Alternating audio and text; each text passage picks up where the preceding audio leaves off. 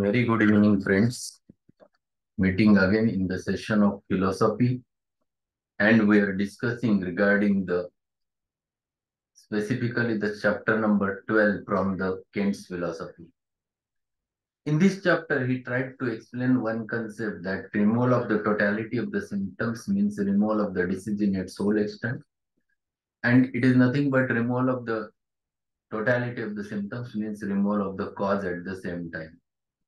So both things he tried to explain over there with this his philosophy related with the aphorism number 17, 18, 19, and 20. Four aphorisms which he tried to explain over there.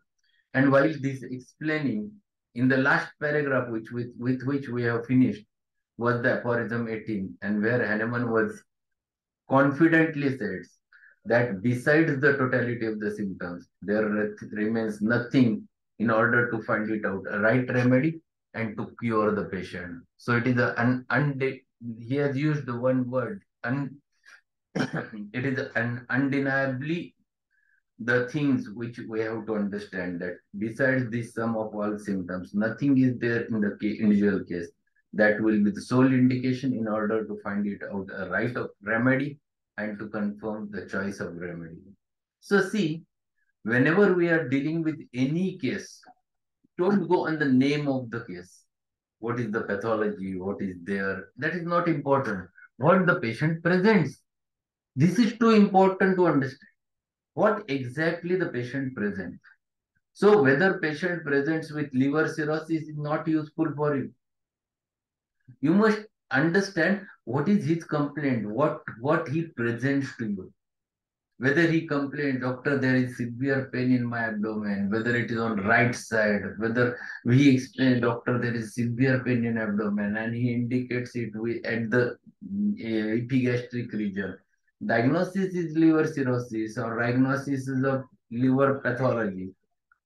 Explaining that pain in epigastrium, and if you examine, there is a left lobe of the liver is enlarged, you can find it out with ascites, lot of ascites which has already developed. So if you go with the name, then you get stuck. But if patient explains certain specific symptomatology with which he is presenting, it is quite easy for you to find it out the remedy. So very important thing in this is the to find it out a right remedy on the basis of totality of the symptoms, and that is the sole indication in finding it out the remedy. So every symptom, every concept, what the patient explains has a meaning, and that's what he wants to focus. So he explained all those things. Let us go ahead with the next paragraph, what he says. But it is not enough to consider the totality as a grand whole. Besides considering all symptoms collectively, each individual symptom must be considered. Every symptom must be examined to see what relation it sustains to and what position it fills in that totality, in order that we may know its value, whether it is a common symptom, whether it is a particular symptom, or whether it is a peculiarly characteristic symptom. This we shall consider later in the course. So when you are dealing with the patient expresses a lot of symptomatology. First, you take into consideration all those things. This is called as a portrait which you have created. But out of that portrait, you have to differentiate what is essential for you. If there are certain common symptoms, they are not at all useful for you. So those should be taken out. If there are any particular symptoms, unless and until they are characteristic, they are not useful for you. So you have to look towards symptoms, what symptoms you have gathered, and you have to analyze them.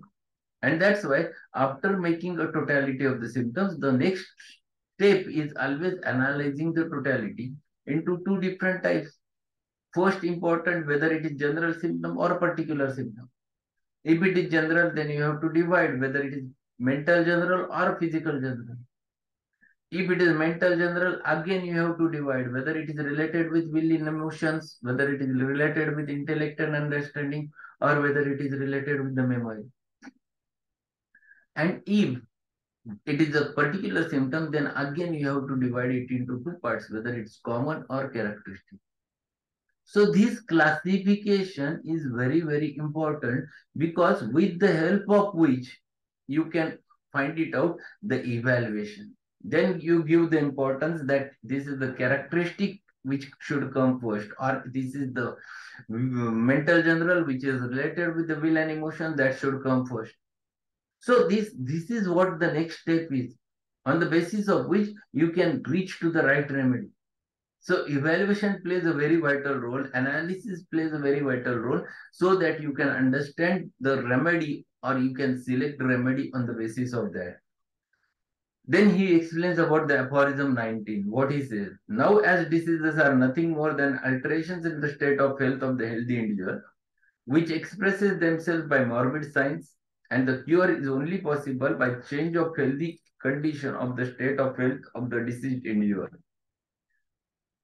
Cure is only possible by a change to the healthy condition of the state of health of the diseased individual. It is very evident that medicines could never cure diseases if they didn't possess the power of altering man's state of health, which depends on the sensations and functions. Indeed, that their curative power must be owing solely to this power the possessors of altering man's state of health. When you are dealing with homeopathy, you must know what is homeopathic medicine and to which medicine you call it as a homeopathic medicine. First important thing, that the medicine which has the capacity to alter the human state of health at the level of sensations and functions, that medicine is the homeopathic medicine. So if you have given that medicine to the patient, to the prover, and it has altered the state of health, produced the functional symptoms, some sensations, that medicine is called as a homeopathic medicine, because when it has been given in potentized form, the human reacted to it. So you have included in your materia medica one by one remedies. Hahnemann started with cinchona bark, but then he has added many more. And all those, on the virtue of this, that he has provided it to the patient in the specifically in the dynamic form, then he has written down what has happened with each and every patient, the whole symptomatology. And on the basis of that, he knows it has a capacity to alter the human state of health at the level of sensations and functions. Then, on the basis of law of similars, if you apply this remedy, which has already a capacity to alter human state of health, then that remedy will work as a remedy to the patient. So that medicine will work as a remedy. That medicine will work as a remedy and cure that patient and bring that patient from the state of disease to the state of health. Because the disease has happened in the same plane, in the dynamic plane. And your medicine has a capacity to alter the human dynamics because it has been proved in the same manner. And when both of them matches each other, then you can give that remedy to the patient only on the basis of law of similars or nature's law of cure. And the artificial disease which is produced by your remedy is more stronger than the natural disease. And then that's why the nature's law of cure works. That is a weaker dynamic affection. That is the nature's natural law. Natural disease will disappear completely. So when a weaker dynamic affection is permanently extinguished in the living organism by a stronger one, that is medicinal disease. If latter is very similar to former in its manifestation. So both of them, their manifestations are same, but their kind is different. That's why it has been written in bracket by Hahnemann, whilst differing in kind. Kind means truth. One is natural, another is artificial. One kind is the natural disease. Another kind is because of your medicine. Medicine is the kind of it. But both of them present the same manifestation, then this law is applicable. So this is the way with which homeopathic remedies act. And they have the capacity to alter the human state of health at the same level as the natural disease happens to be. And that's why These drugs often cure the patient in such a manner. The philosophy behind this aphorism 19, he explained. The statement is that medicines must be capable of effecting changes in the economy or they cannot restore the order in the economy. So first important thing is that they should have a capacity to make a change in the human state of health, then and then they will cure the patient. If the medicine is too high to effect a disturbance in the irregularly governed economy, it will be too high to effect a cure in that economy. The potency must be consistent with the degree of susceptibility that calls for the medicine. So if you have choose belladonna for the patient on the basis of totality of the symptom, but your potency should match what the patient's susceptibility is there. Whether the patient will require 6, whether the patient will require 30 or 200 or 1 M. It depends upon the susceptibility. You have to judge that and then you have to decide. So potency must be considered with the degree of susceptibility that calls for the medicine. This susceptibility includes a wide range of potency, so that from 30 to cm, there is seldom a miss in actual experience. It is seldom that the potency is too high, but that it is higher than the necessary than is necessary is often the truth. For every patient, it varies. For someone, it might require 6 or 30. For another patient, it might require 200. For another patient, it might require 50 m. Another, it might be cm. It varies because that individual susceptibility of that individual is different, and that's why you have to decide it on the susceptibility. No drugs can act curatively except by its ability to effect changes, and it is known that the drugs do effect changes by their provings. But in the provings, the drug has been increased in quantity or reduced in quality in accordance with the judgment of the prover.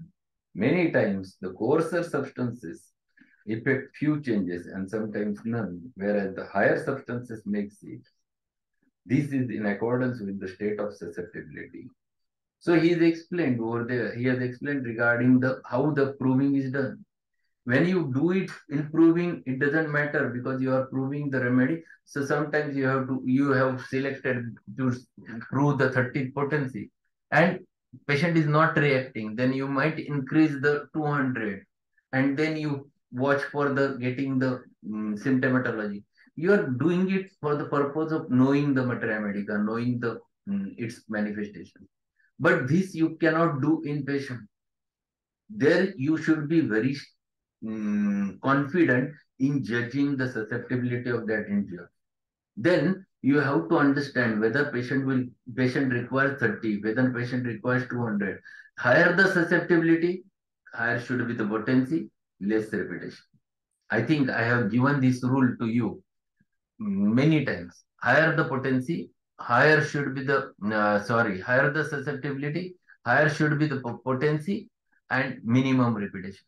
Lower the susceptibility, lower the potency, repetition till the susceptibility gets aroused.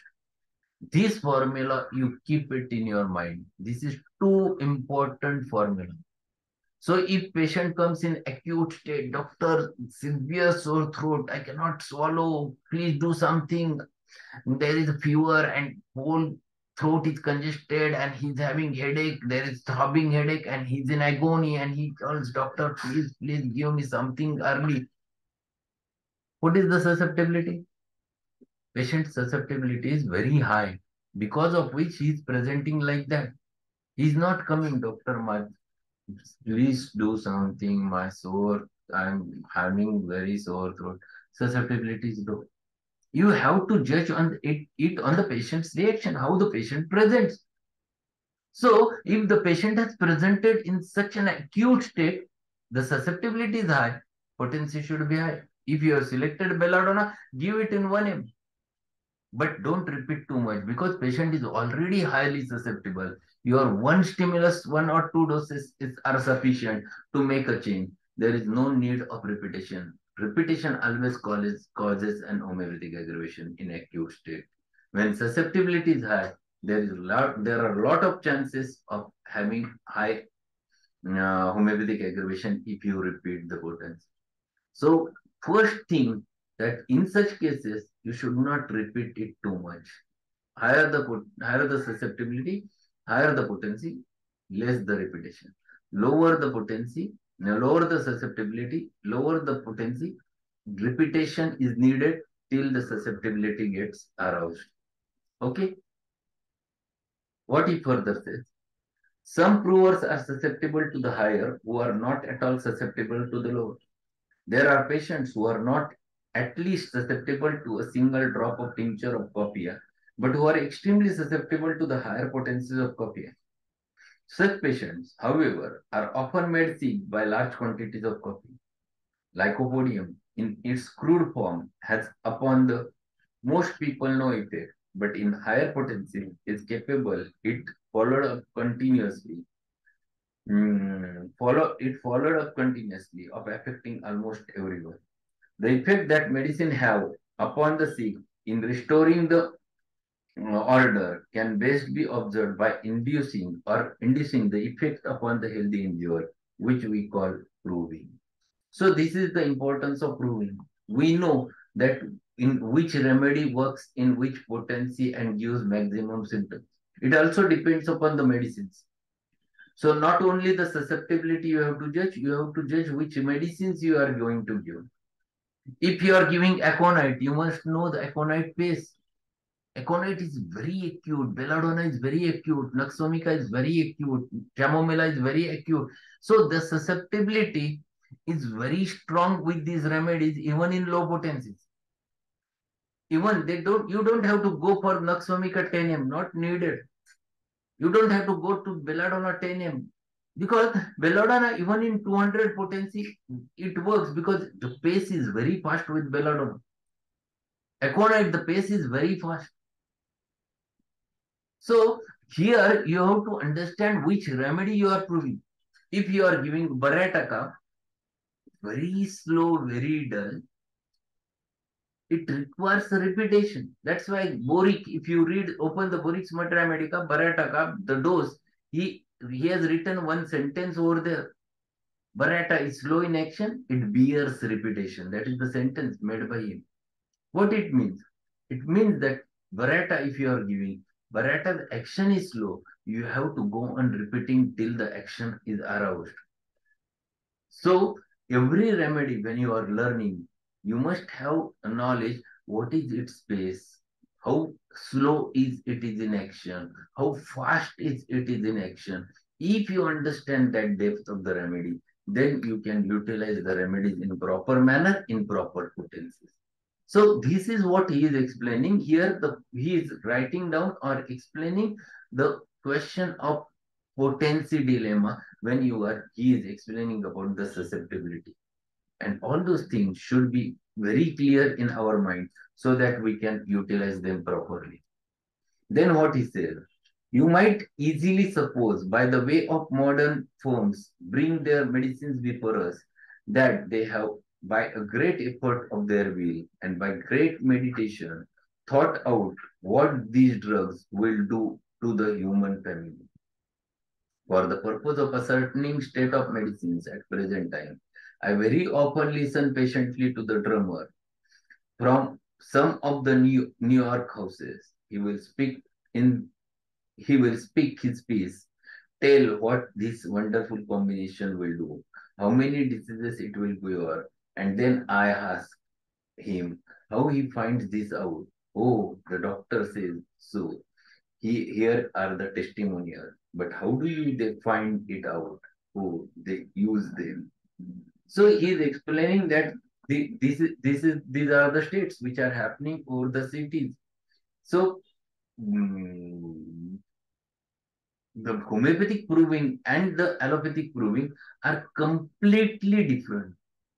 They are completely different. When you are thinking about the homeopathic proving, here you are giving the stimulus. Here you are not giving the material things.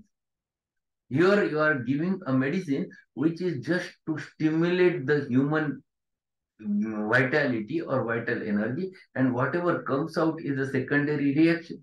And that's why you know all the subjective as well as objective symptoms of the patient in the proving. But when you deal it with the modern medicine, when you give the material doses to the patient, but they never cruise it on basically on the human being, they cruise it on animals. And then they what do they look for? They look for only for the things which happens at the level of cells or tissues or organs. And they go on writing down what are the changes it has produced at the cellular level, at the blood levels, at the plasma level, what it has made the change, and all those things they write it down. And on the basis of that, they define this medicine or this molecule is useful for such and such thing. So this proving never gives you a subjective symptoms as we get in homeopathy, as we get it in homeopathic proving.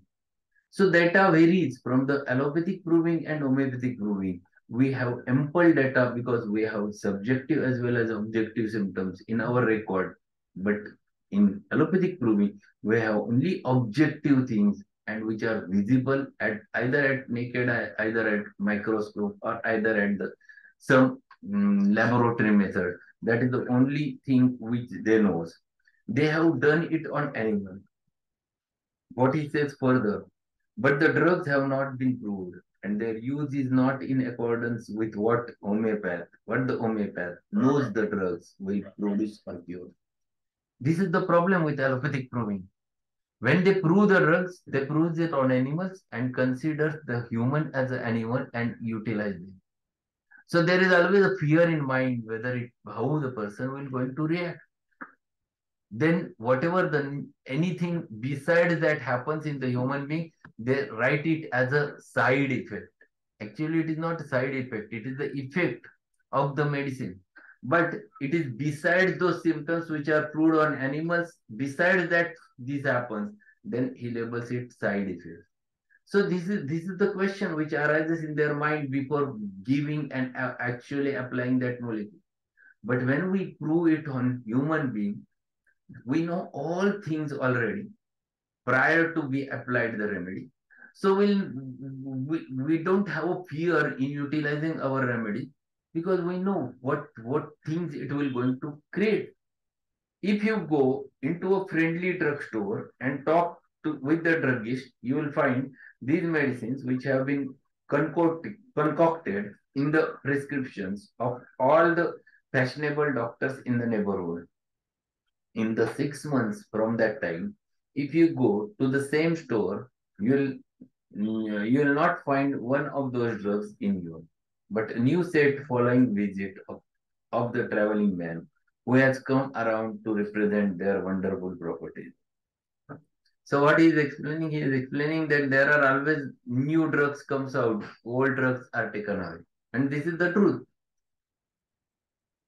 When I started my practice in 32 years back, at that time, there was one there was a chloramphenicol was the medicine which was used for typhoid tremendously. It was during 85, 84 to 90, this period, they were using first the chloramphenicol. Then after chloramphenicol, it has changed. Then new molecule entered into the market, that is norfloxacin. Norfloxacin was used rampantly. Then they understood that it never produces so effect in entry. Then new molecule came, ciprofloxacin. Then there was p-floxacin, then sparfloxacin, then ofloxacin, and many more came into the existence. And every time it has been changed. Whether these people who are doing the allopathic practice, they have studied those molecules. It was not there in syllabus. Then how do they know? They know it only because the representative comes from the company who tells them, yes, this is the molecule which we have proved and brought into the market. And then doctor utilizes it on the basis of what that fellow has taught to them. See how much risk you are taking. You don't know how exactly it will going to produce any change. Still you are using. And if anything wrong happens, this is called that side effect.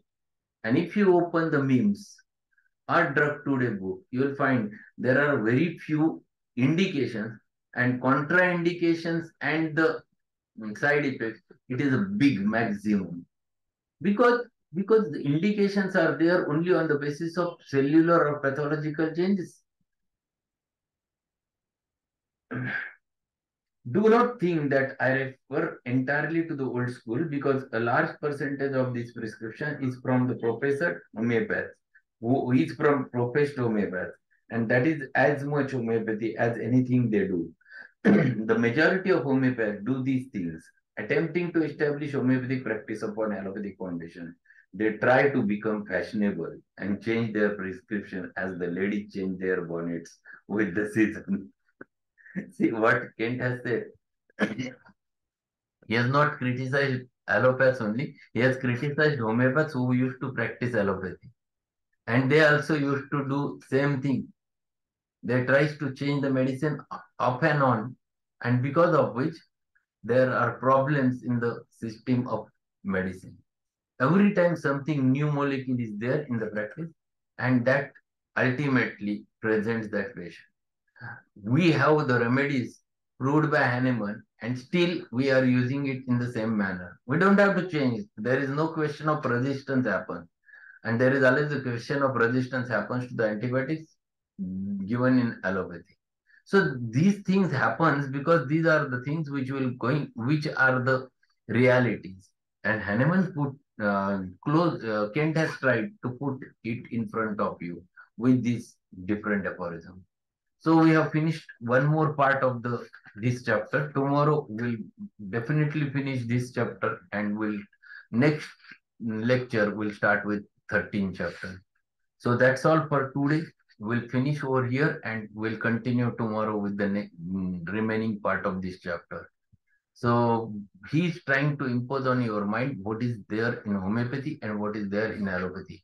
What are the concepts which are utilized in homeopathy? What are the concepts which are utilized in allopathy? How the medicine works in allopathy? How the medicine works in homeopathy? All those things he's trying to explain you in detail so that you can understand the exactly the actions of the medicine. So that's all for today. We'll meet tomorrow at the same time. Any query is there, we'll have a chat. Otherwise, we'll finish. And in the evening at 30, we'll continue with the nuts, a big remedy, polycrest. We have already 2 days we are discussing, but I think 2 more days or 3 more days might require to complete the Naxvamika. So that's all for today. Thank you. Thanks a lot. Be there at 8:30.